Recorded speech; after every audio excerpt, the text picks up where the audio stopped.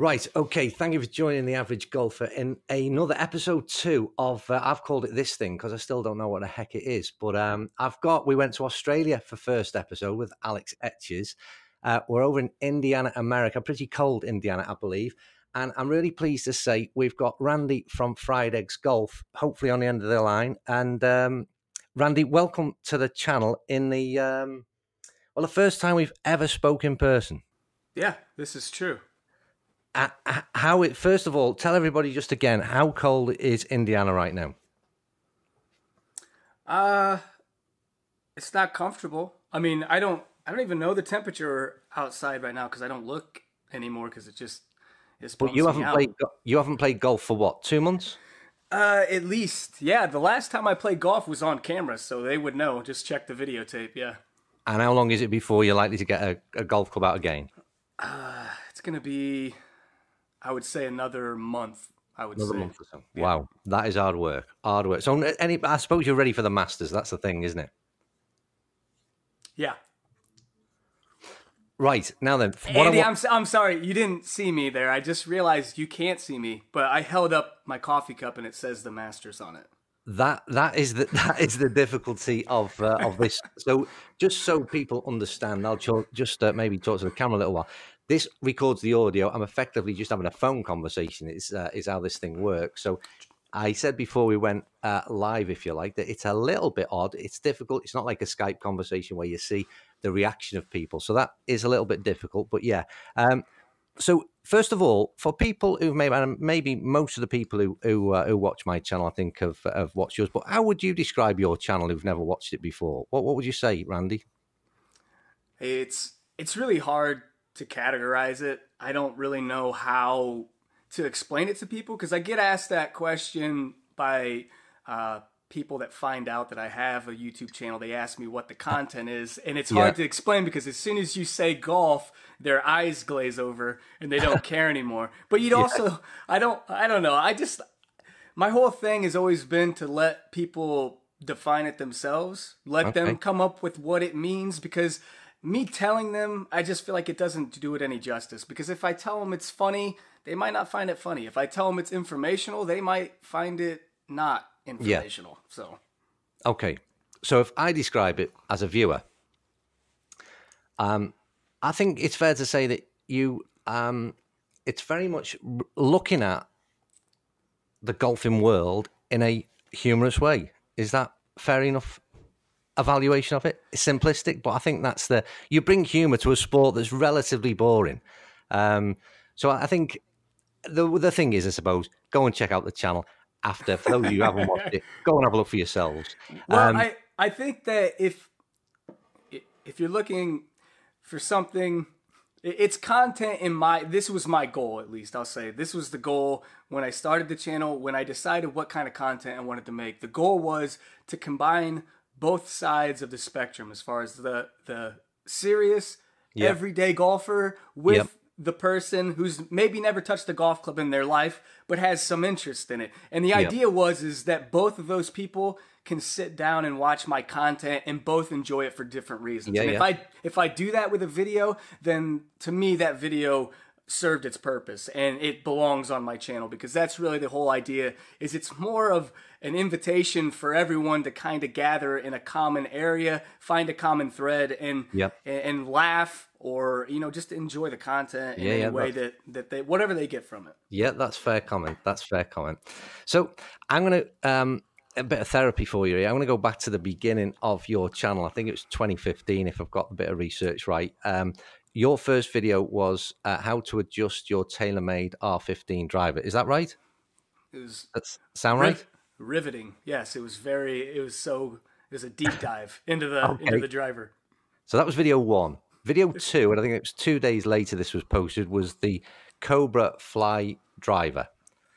And already in 2 videos within sort of 48 hours of being released, a bit more personality was coming out in the Cobra Fly driver than maybe in the TMR 15. Yeah, I was embarrassed of the first video.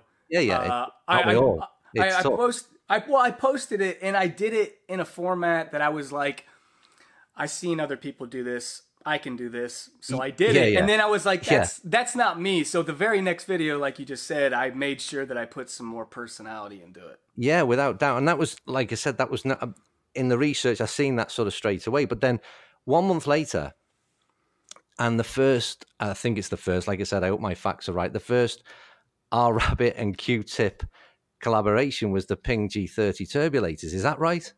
That's spot on. Okay, so we're 4 weeks from going from, roughly 4 or 5 weeks from going from the TMR 15 driver, which, and you should, I hope you don't mind me asking people to, you should go back and check this out, because watch Randy in that first video and then watch him in the video 4 weeks later in the Ping Turbulator video. A video that if anybody asks me about your channel, I think the Turbulator video is the first thing that I think is very synonymous with your channel. But how did you get so, I don't know, brave is the word, so quick to go from the R15 video to the Turbulator video? What went on? A lot behind the scenes, and a lot of what people don't know about me in general is that I started making videos when I started golfing when I was 12 years old. I mean, and not just like videos, like I made comedy, like satirical videos when I was in middle school. Like that was my thing. Like golf, they very much switched roles. Like I was very passionate about golf when I was younger, and and video was my hobby. And now that I've gotten older, those two have completely switched roles, where video is my passion and golf is my hobby. But I've been making videos like that since forever. I mean, I made music videos when I was in 7th, 8th grade. When I was, 12, 13 years old, I made music videos. Now, I never showed them to anyone but my friends, but this is not something new to me. This is like, everyone's always just like, oh, wow, you're a natural at this. It's like, no, I've been doing this for a long time. And it was a process. But the interesting thing, so that's really long. I know YouTube was in its infancy, I suppose, but that's long before the kind of YouTube thing came along for anybody, isn't it?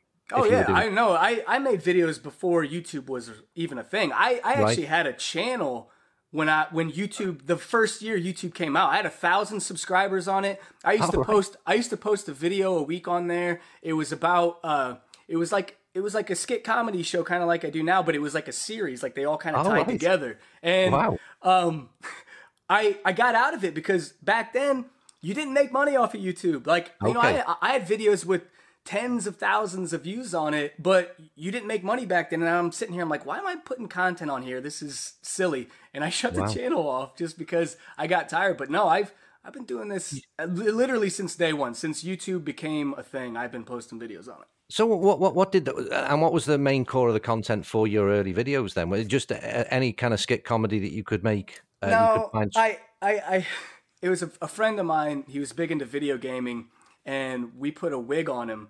You've seen the wig on the channel. I've worn it on Fried Eggs Golf before. That real long, just nasty looking wig that I did in the One Wheel video.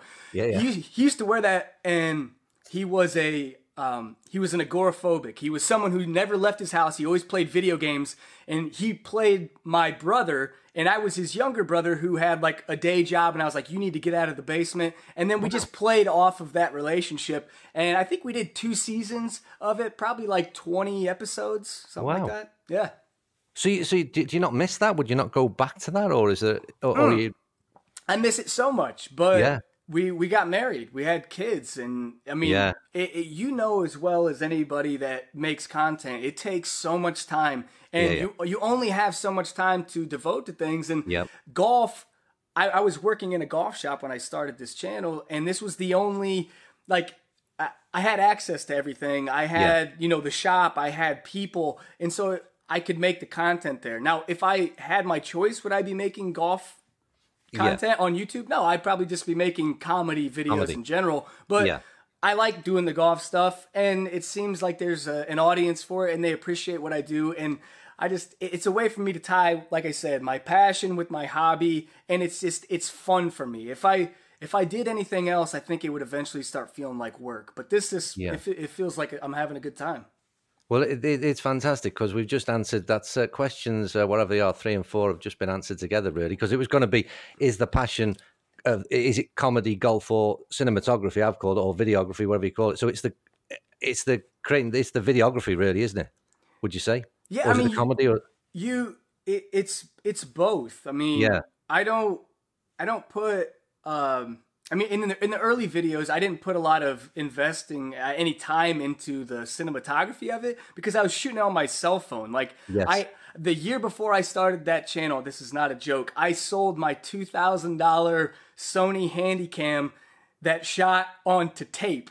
And I had to yeah, yeah, sell it. yeah, I yeah, had to sell it because everything went digital and it was just yeah. impossible. I mean, that's how long I've been doing video. I used to have to Oh, log and capture off a tape, and then you had to yeah, edit. yeah, It took forever, and it was yeah. miserable. So, so golf is literally the subject matter for you to write comedy and film it. I suppose that's where we're at, isn't it? Say that again. I said, so golf really is just the subject matter, like you said, the situation you were sort of thrown into, Yeah, that allows you to write the comedy around it and therefore film it. yeah, I think so. It kind of was birthed from being in the golf shop, and Yeah, when I was in the golf shop, it was right at that transition from like, okay, golf equipment needs to be more exciting, and when these manufacturers started to market equipment, I mean, it was right in the Rocket Ball's heyday where yeah, yeah, I got fed up with like everything's just like this is 15 yards longer, this is 10 yards longer, and I was like, listen. I could tell a better story than what you yeah, guys are telling. yeah, I can give people information and do it in a way that doesn't feel like you're, throwing propaganda at them. So yeah, that's why I made that Ricky Fowler video the way I made that Ricky Fowler video with yeah, the Cobra driver. And then also the reason I made the Turbulators driver video, the reason I did it that way was because like, listen, I put every single talking point in this yeah, video and I did it through a rap song and yeah, people are hearing what message you're trying to give to them, but they're actually listening instead of like in one ear out the other. yeah. I think, to be fair, it's one of the most intelligent things in part of what you do is that ability to get in all those videos the whole marketing aspect, the benefits that they at least try to promote are always gotten in there really, really concisely. So it's humor, it's fun. It might be in a song, but you do always get all that information across. And that's the bit I'm going to ask a question a bit later on, so I don't want to go into it too much now. But that's the bit where I've never understood why, still to this day, at least, I think that those bigger companies have not gotten involved with you in a deeper way that allows you to create that type of content for them. That's the bit that does surprise me. Because like I said, you don't miss out the important bit, which is what the manufacturer wants people to hear. So, but like I said, that's a statement, not a question at this stage. You know what? I think I can form the question for you. And it's why haven't any of the big manufacturers asked you to make content for them? Yeah. And the Yeah. answer, I think, to that question is very simple. It's I am a liability. I'm a wild card. I'm not ever going to play by the rules. I'm not ever going to Yeah. say things that are politically correct just because I feel like, Yeah. people want me to say that. I'll say whatever's on my mind and I'll do it in a way that I think is funny, which is Yeah. it's not always consistent with everyone's viewpoint on humor. So it's a risk, but Yeah, having you said think- that, I don't want to alienate these manufacturers and say that they haven't reached out to me because they absolutely have. And I've done Okay. content with them. One is I'll tell you right now that I will forever be grateful to Callaway and Ping for what they've done for me Yep. personally, because it's Yep. not like they had any interest. The content was already made. They Yeah. didn't have to do anything. to It do was it. already out there. But Yeah. the very first person who ever reached out to me ever was Harry Arnett from Callaway Golf. He was the Okay. first. He responded to my Ping G30 video before Ping did. Right. Like he was like, "This is fantastic," and I was like, Yeah, I yeah. don't even know who you are." Like, I don't. Yeah. Even, but I still have a good standing relationship with him and all the guys at Callaway. I appreciate everything they do. But then also, Ping. They've been one of those manufacturers that consistently ask me if they can do anything for me, and this is just to this day. I just like last week they just sent me an email like, "Hey, what can we do for you?" Wow. And they just constantly check in, and I do appreciate that. But they've all kind of in a roundabout way offered me a job, but Okay. it's all about. I mean, they're they're 1,000 miles away from where I live, and Okay. I'm too much. I love my family too much, and Yeah, yeah. Well, I'm almost pleased to hear that. To be honest with you, the fact that they've offered you something, I like you say, it's they not something have, you're going to necessarily make a yeah. video out of. But I just feel better that the content has been acknowledged. Then, so maybe not the way as I'd seen it. Then, really.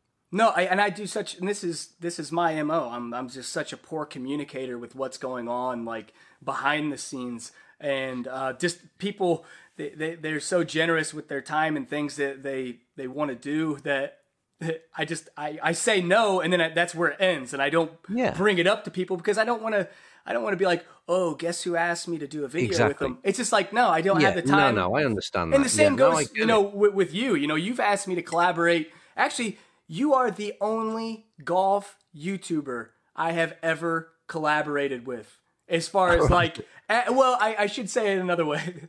You're the very first golf YouTuber that I ever collaborated with. And Yes. I just, you asked and you seemed passionate and you seem interested, and that's all I look for. Like when people come out to me and they ask me if I want to collaborate with them, it almost always has a monetary angle to it. They want to make Right. money off of me. They want the publicity. They want my viewers. They want something from me. But you just genuinely wanted to make something funny, and I was like, hey, I'm all about that. So Yeah. Well, I think, it's, even the same today, even this chat now, it's just something I'm very, I've always been personally interested. I'm a big admirer in what you do in terms of the content that you make. But I'm also very interested in, and the questions I'll ask you shortly, again, I'm very interested in the whole process, which is the next question, really, I suppose. And so how do you begin the process in terms of, I was going to mention TaylorMade then. So a brand bring out a new product, okay. and you see it, and where do you see the humor in it straight away? Is it a case of looking at where do you start?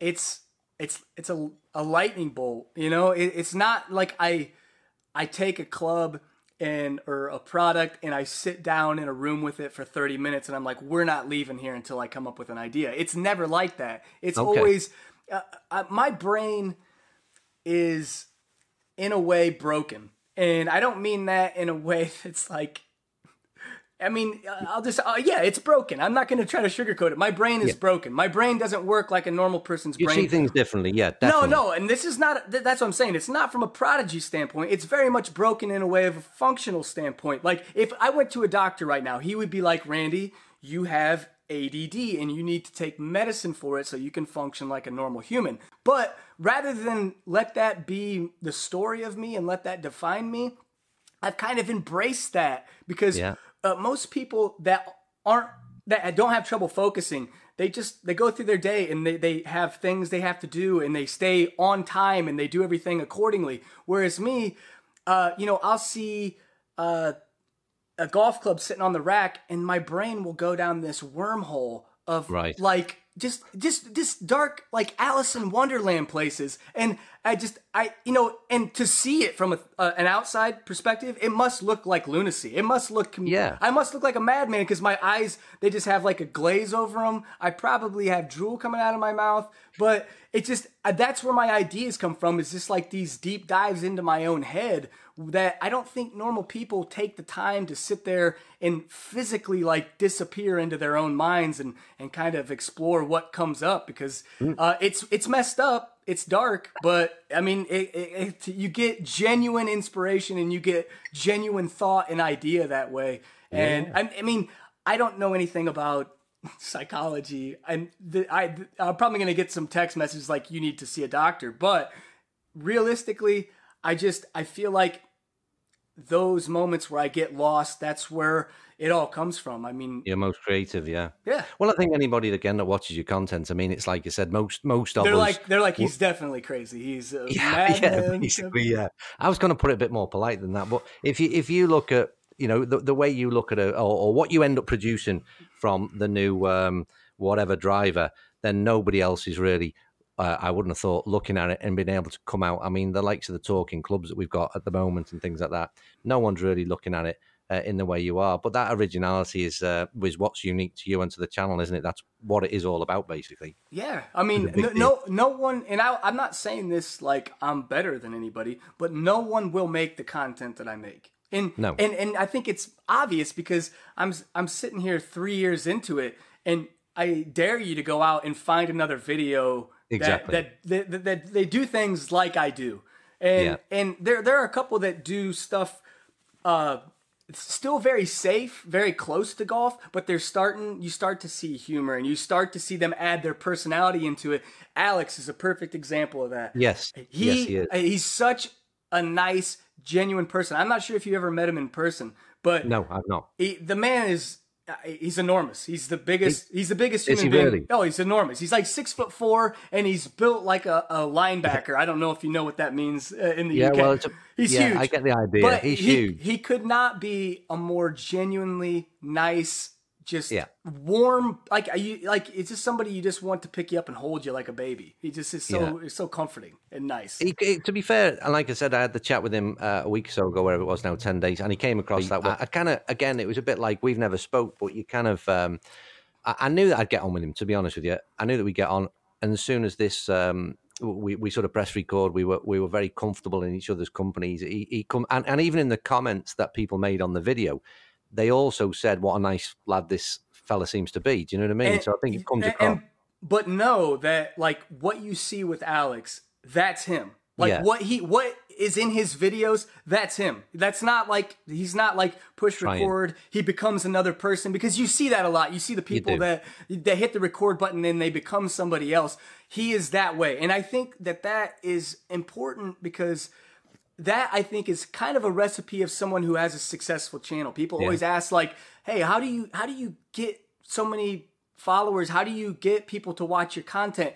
And people say, "Just be yourself," and you think they're being, you think they're messing with you, but it's true. And that's what, like, because I'll tell you right now, Alex, he's exactly like that in real life. Yeah. Rick Shields, I've had the pleasure of hanging out with Rick on numerous occasions.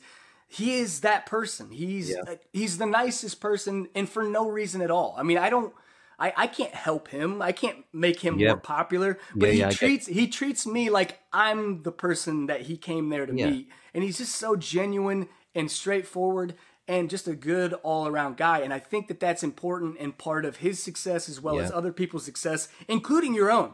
I've never met you personally, but I've had multiple conversations with you. For crying out loud, you gave me a drone. You gave me a drone. And I still to this day have no idea why you did. I don't have any like dirty pictures of you to like blackmail you with.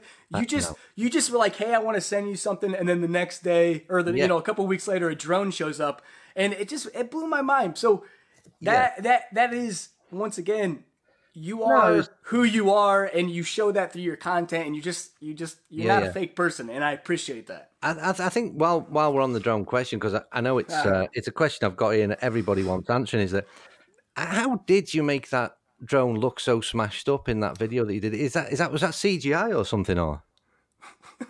What are you talking about? You know when you said you crashed the drone, and you made it look like it's been smashed up, didn't you? I win.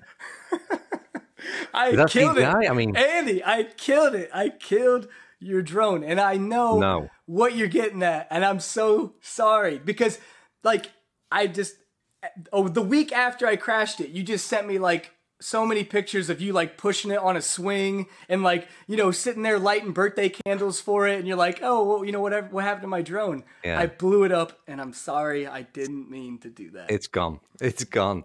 It's gone. It was a good old boy for a while. I crashed that a few times, but it never quite as bad as that.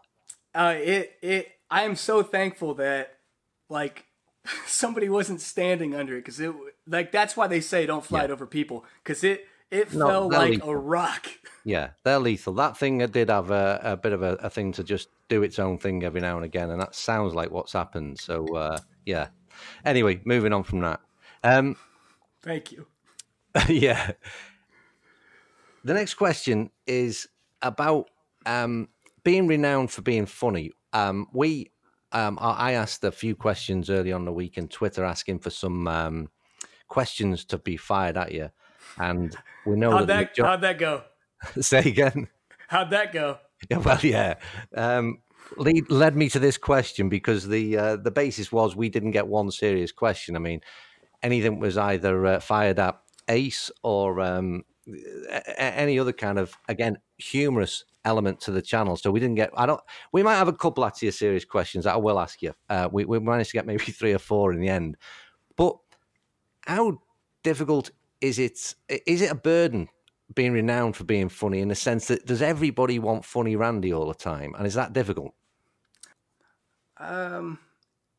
It not really, because like I said earlier, what you see is what you get with me, and I am very much that type of person where I very seldomly am serious. It's hard for me to be serious, and it's probably a character flaw, because there are times when you're expected as an adult to be serious, and I don't have that. I don't have that in me. Now, I'm not a class clown. I'm not someone that will stand up on a table and it's like, look at me. But when people do have a conversation with me and they try to take it in a serious, I mean, much like this interview here, we're doing okay so far. I feel like I've held on, to the serious aspect, but no, I always try to add in a little bit of funny, because it's just who I am. It's what I enjoy. It's where I came from. I grew up with, 3 brothers, and then of course my dad, who you guys have all seen, and it's just, we love to joke, we love to laugh, we love to make fun, and it's all good. Yeah. I think the biggest problem, and you kind of alluded to it, is that when people do see me, they want Ace. They want me to be Ace. And I made a video on it on my channel where like people will come into the shop and they're like, I'm helping somebody. But that's real. Like, I'll help somebody, and then across the way you hear like whoop whoop, and I'm just like, I can't do that right now. I'm being paid to help people. I can't. And then but it's disappointing because I don't want to disappoint them. I love the fact that they're fans of that, but at the same time, it's like my boss is standing right there. And if I yell, but how good must it be to have created a character that basically we all think is real? I mean, that's but he is though, isn't he? Well, I know. I didn't create him. He's not my creation. Now, me putting him into that form and recording video, that was me. But you guys created him. Like, everybody doesn't. What they don't understand about Ace is that I worked in a retail golf shop for 13 years. Yeah. He is You've seen him. He's a compilation of everything I hate about working in a golf shop. I mean, I'm just like, so I just wanted to make everything that is that into one character, which is so funny because I despised him and I thought people would be like, oh my gosh, this guy drives me crazy. But kind of like those good, like, like he's like, make him the villain. Yeah, no. But no, they love him. They love him more than me. They don't like Randy. They get out of here, Randy. Like right now, Ace? All the comments down below are going to be like, "Where's Ace?" Yeah, exactly. But that's what's so beautiful about it, is that they helped create him. By essentially being him. So that's fantastic. Do you ever? I know the answer to the question really, but I'm still gonna ask it. Is that, do you ever wish you'd have taken?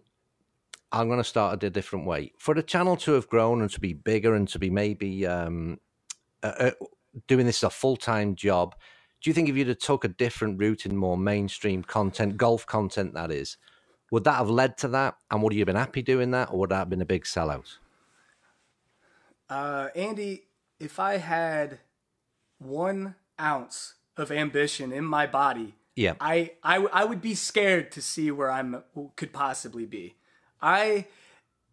Is like, and that's another misconception, is that people think I'm like this outgoing, like, oh, this guy's like, he's next level. Like we want to do it. But like, I'm so introverted. It's not even funny. Yeah. Like, and it's a strange way because it's like, I'm introverted when it comes to when I first like meet people or where I'm first in a social situation. But the Yep. more I get comfortable and the more you get to know me, the more of me comes out. But Yeah. I'm just not outgoing. Like I said, I've been offered jobs to go work in Carlsbad. I've been offered to go work in Arizona with Ping, and I was offered to go work at My Golf Spy, and it's just like I'm just like, nah, no thanks. Yeah. But it's like, why? What? Like everybody else would be like, dude, what are you doing? Go do that. But I'm a strange person. I can't explain it to you. It really, I mean, when Rick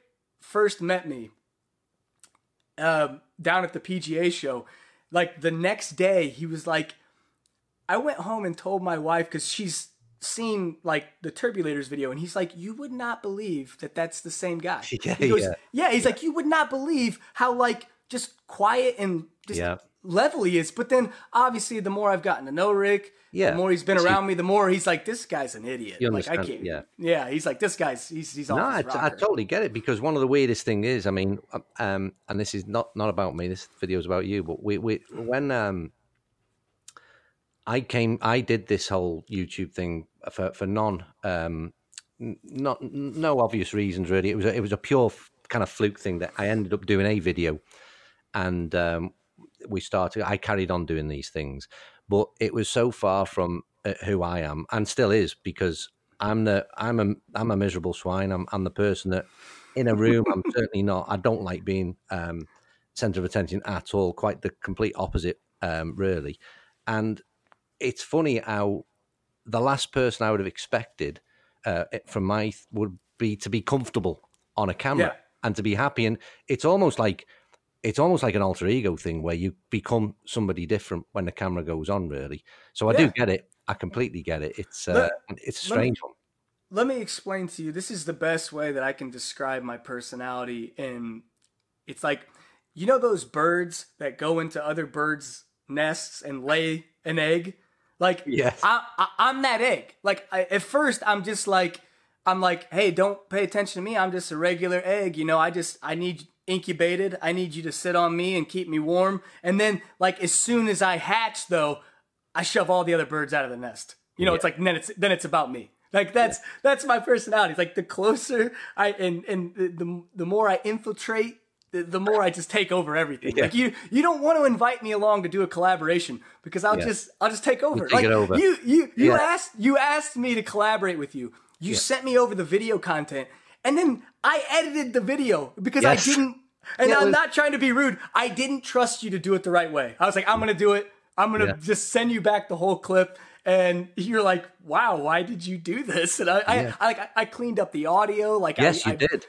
It was. And I still don't know how to do that to this day, to that level.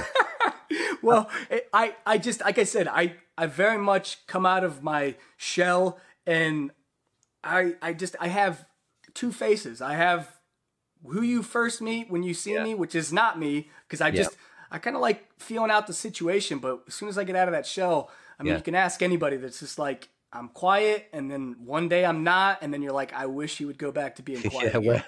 Where's old Randy? Where's the old egg?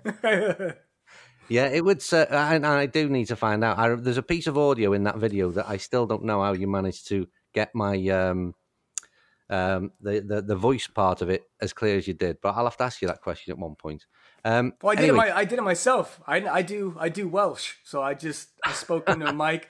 Dubbed it over. No, You saw my what's in the bag. I mean, I feel like I did a pretty good English accent. Yes, well, yeah, maybe.